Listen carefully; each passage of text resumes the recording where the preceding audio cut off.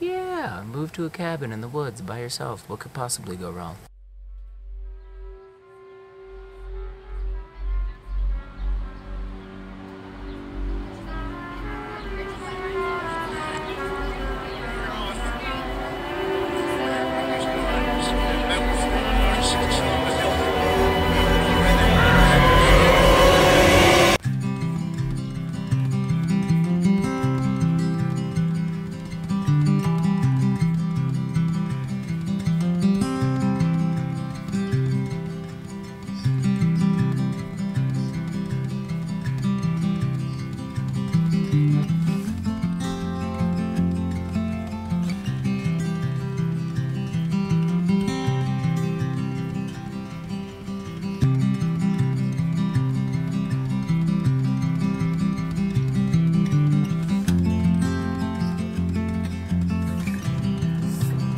We made it.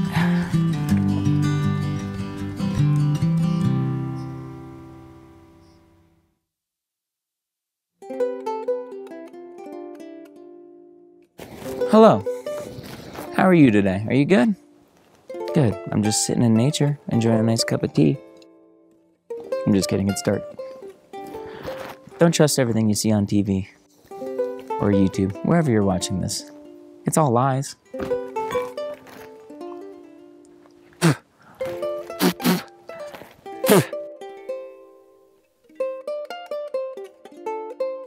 I used to not love social media. I used to fall into the same trap of, oh, I can only show my best face, especially as an actor. They're like, well, this is your marketing for you as an actor. And I'm like, yeah, but what about me as a person? Nobody seemed to care. And then at a certain point, I stopped caring, and I didn't take care of myself as a person because I was so hyper-consumed with what people who looked at my Instagram and my social medias would think of me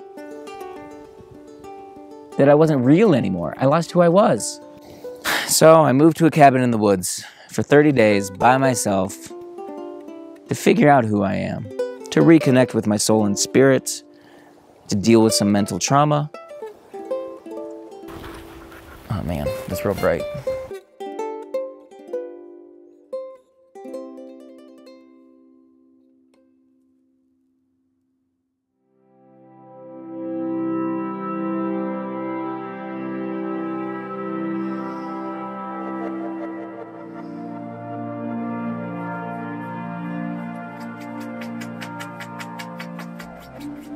Sybil entered my life in one of my low points.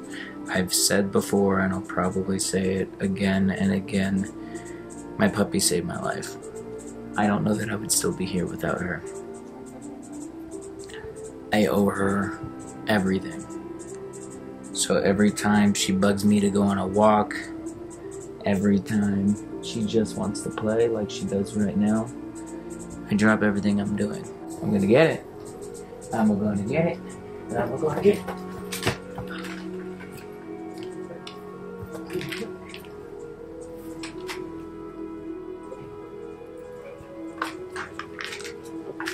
She's my best friend. She's my fur daughter. Why are you looking so cute right now? So cute. Huh? You know you mean a lot to me. You mean so much to me.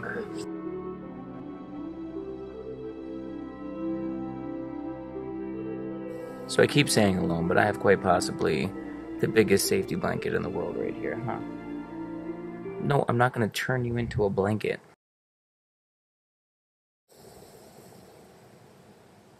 Last night, I heard a pack of coyotes real close. Had to be right at the road, running up the road. I've never heard them up here before. I know we have a mountain lion. There's a mountain lion that lives real close. But now we have coyotes too. And Sybil and I used to go on a lot of night hikes up here, and I don't know that we're going to be doing as much of that anymore. Not out of fear of anything happening to us, but I'd be real sad if I had to kill coyotes or a mountain lion because we felt like going on a night hike. Remember how I said there's a mountain lion up here somewhere?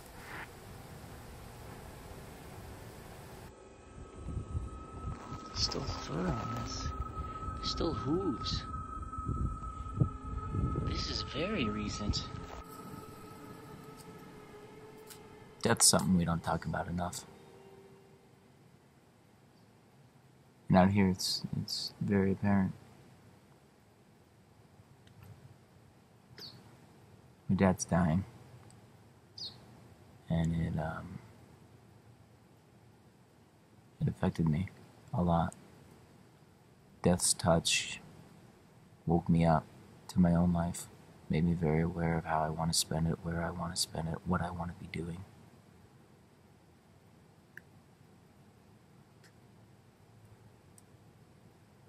How I want to go out. And I moved down here because I can't go back. I tried getting my old job back.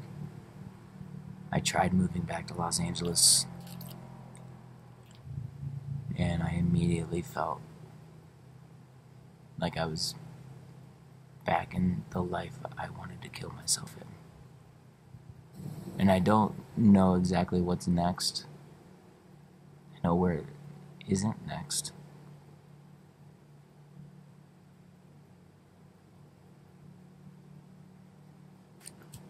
You know, I had made a home. I had made a home for myself in LA over the last 13 years, and it feels weird to have to walk away from my home again. But walking away from my first home, my parents' house, was one of the best feelings I ever had.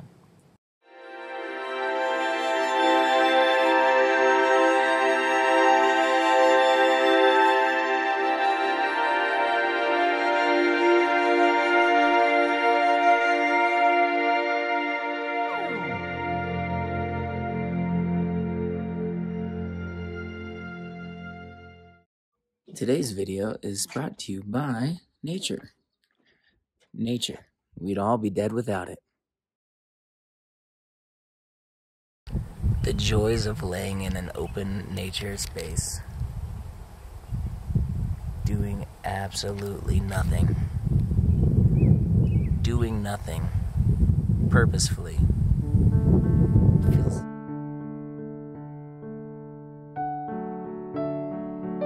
And here comes my puppy. Here comes my puppy. Where were you, huh? Where were you? What trouble were you getting into? Hi, babe. Hi, baby. Told you I'd catch him. Told you I'd catch him. Alright, I'm gonna let him jump back in the water. There you go. Okay.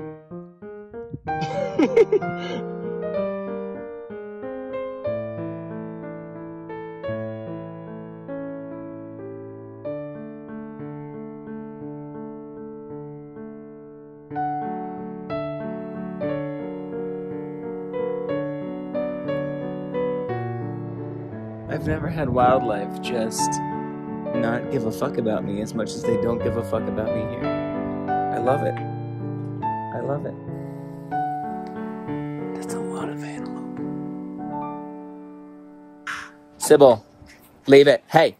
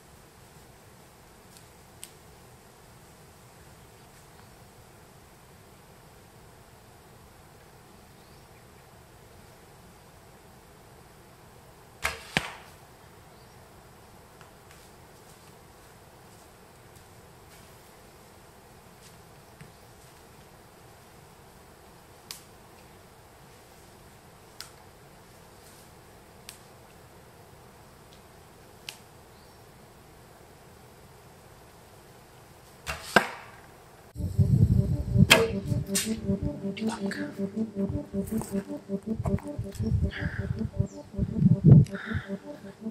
Missed.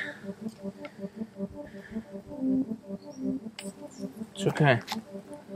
If at first you don't succeed,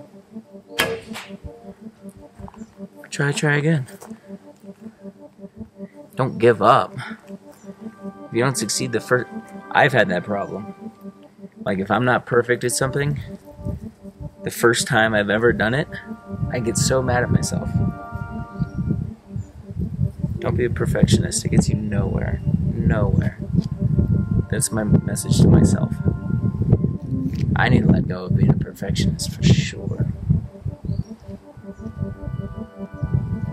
Anyway.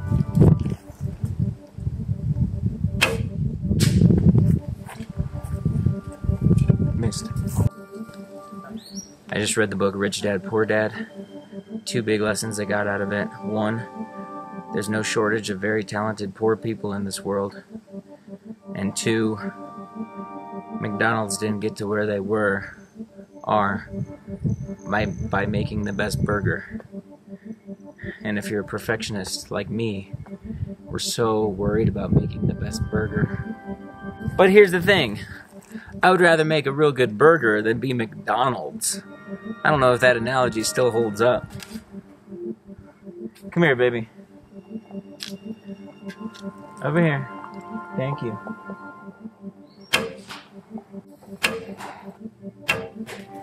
Got him all that time. One of the biggest mistakes I ever made was wishing I was anybody other than who I am. I was in chess club in high school. I was on the rock climbing team. I was in literary club. I skateboarded. I'm weird. And I'm so okay with it. You know, my whole life I didn't realize how weird I was until I got older, and now I'm like, yeah, I'm a fucking weirdo. I'm not any of those social norms. And I wanted to be. For the longest time, I wanted to just be the popular kid, the cool kid. Tyler Durden from Fight Club. Jean-Claude Van Damme, you know?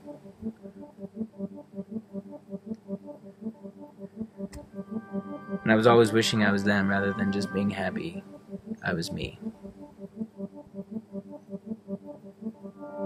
I am me. A weirdo who lives in the woods, hangs out with his dog, and is getting pretty darn good with a bow and arrow, if I do say so myself. Alright, this might be a bad idea, because I'm probably going to lose an arrow, but I just want to shoot it and see how far it'll go.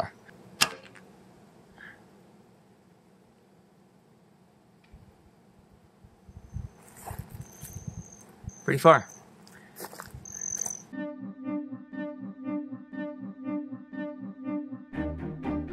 So I feel like I finally got it down to a system. I feel like I finally found my rhythm here. I wake up. Another day, another beautiful day. Meditate. Journal. Go on a walk with my pup.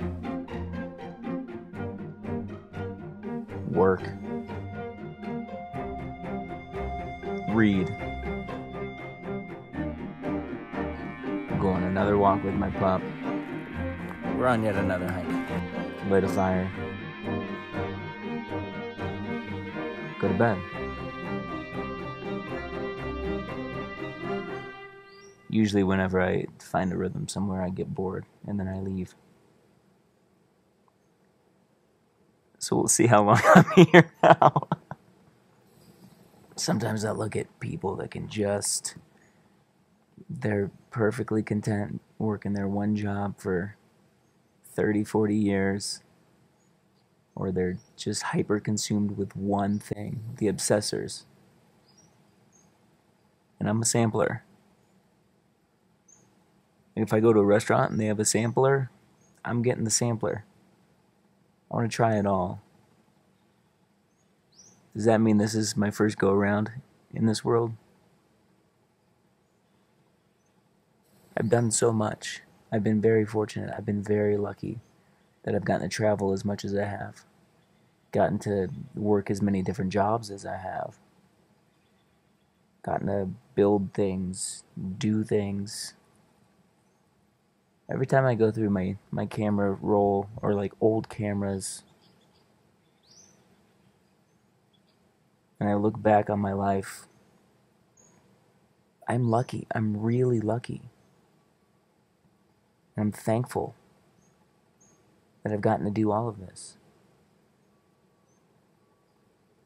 The fact that I've gotten to take time off of life, basically, because I have a remote job and I can move here and focus on me. So many people don't get to do that. So many people are stuck in a life I don't think humans are supposed to be living. And it's sad. I feel for them.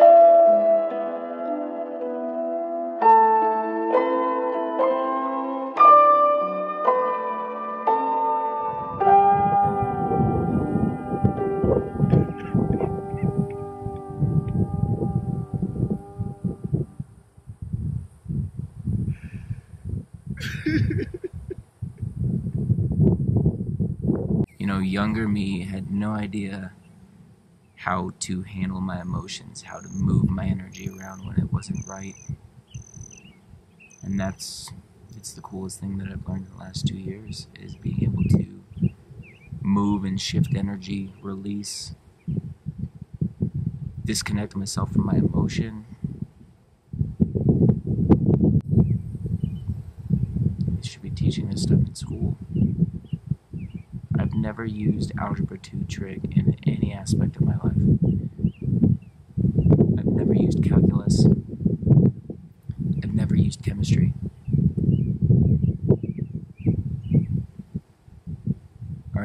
education system needs an overhaul.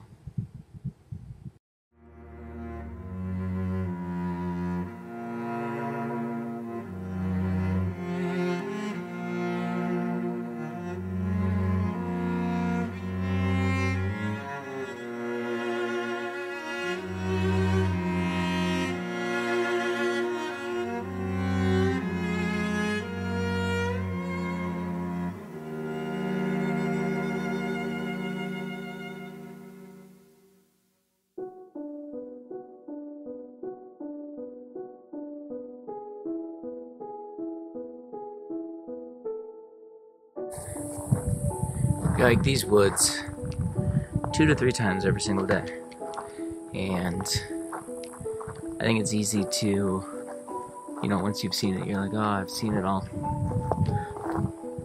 So we started playing this game.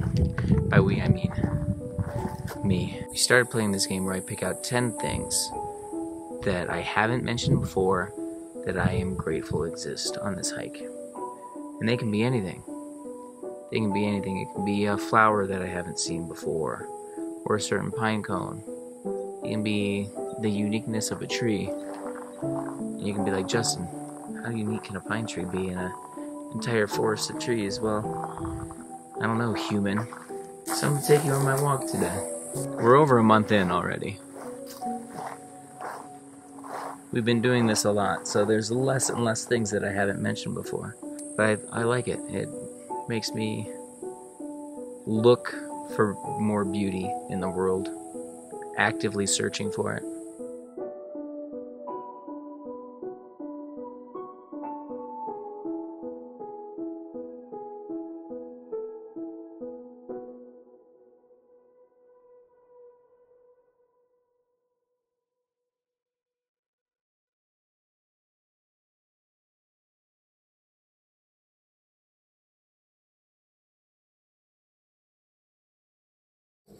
I don't know what day I'm on. I think it's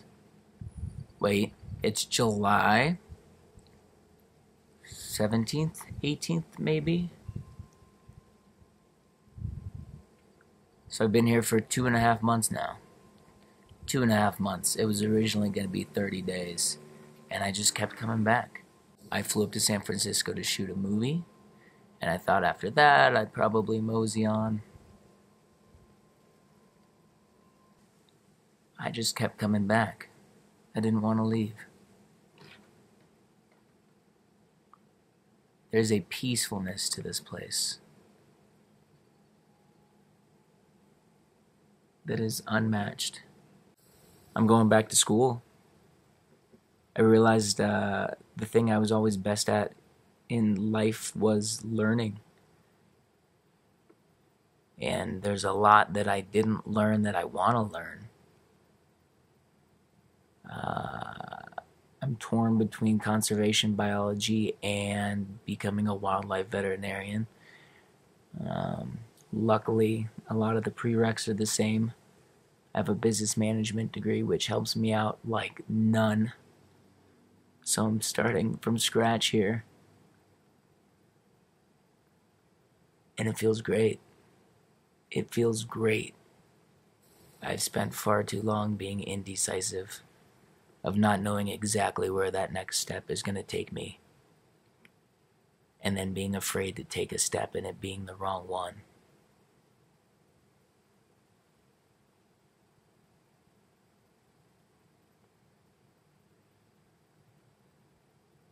And I'm not afraid anymore. Like Macaulay Culkin in Home Alone. You hear me? I'm not afraid anymore! That booms in this valley. The furnace definitely heard it.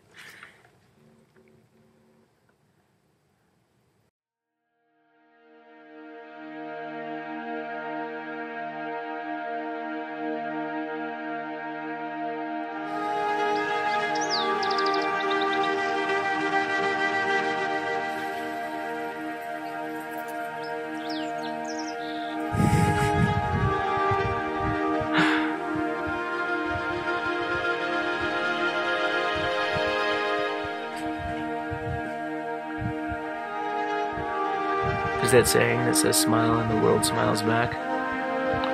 I've been smiling a lot lately.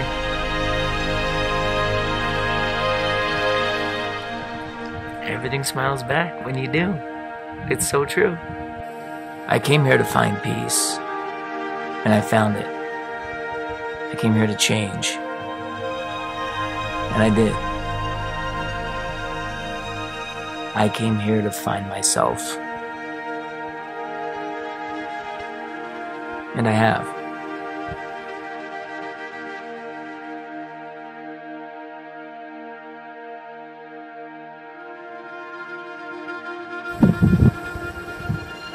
It's definitely bittersweet leaving here. This place was my Walden. I kind of felt like the last few years I've hit pause on the video game of life. And I'm finally ready to play again. I don't know what that means. I don't know where it's going to take me. But I trust. I trust the universe. I trust myself. And I trust Sybil. We're gonna be just fine. Huh. One more walk? Okay, one last one.